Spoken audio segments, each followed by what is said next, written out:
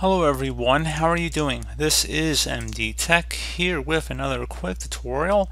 In today's tutorial, I'm going to show you guys how to go about resolving if VLC media player appears to be crashing frequently while playing MKV videos.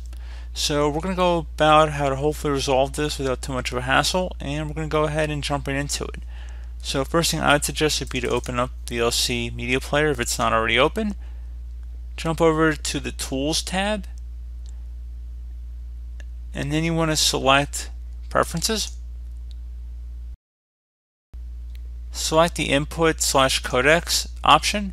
Underneath Hardware Acceleration Decoding, you want to just set this to Disabled, and then select Save. Close out of here, and then see if that has resolved the problem. Otherwise, you can uninstall and then reinstall VLC Media Player as well. It might be a corrupted file within the program. You might want to reinstall it, so definitely worth considering that as well. But hopefully by just turning off that hardware acceleration, that should be able to resolve the problem. So pretty straightforward process here, guys. I do hope that I was able to help you out, and I do look forward to catching you all in the next tutorial. Goodbye.